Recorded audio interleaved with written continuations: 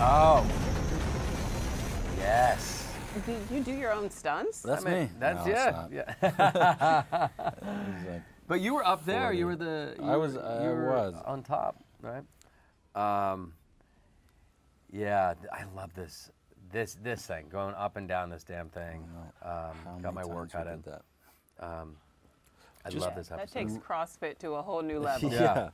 Just reading this script was one of the most stressful reads I've ever had. Really? Why? These writers are just so incredible, and I don't know, they have a way of dangling little bits of information, even in the exposition and the stage direction, and you're just on the edge of your seat. Reading it, you could see it so clearly. Oh no. How was Todd? This is just when I read this. I can't. Yeah, you gotta. I know. It's tough. This poor little kid doing this little wave. I remember him just keep waving.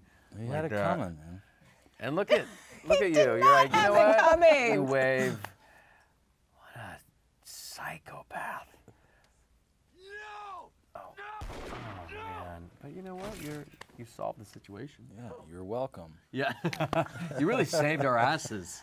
All I had to base the character on was a tiny little breakdown that was attached to that scene that I was telling you about that I auditioned with, which said he's like fresh-faced, eager, innocuous, but with something to hide.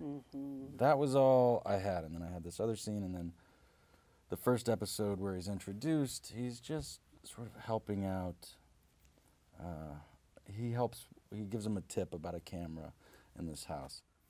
And then I got this script and was just thinking, holy shit, like how am I supposed to do this without any understanding of who this guy is? And I was just saying backstage, I was cornering every writer to try and get something out of him. Yeah. And no one would say anything, but they would look at me as if I were Todd. So they were looking at me like, really scared, and I had no idea why. Got you. And then right before we shot that scene, I said, Vince, you have to give me something. I have no idea what I'm doing or who this guy is. And what did he say? What did he give you? He said, like, you know when you're driving and a raccoon runs out in front of your car, and if you swerve to the right, you run into the ditch, and if you swerve to the left, you hit an oncoming car. It's like, well, what do? You run over the raccoon. Yeah, that is, until the second season, that was kind of the foundation for Todd.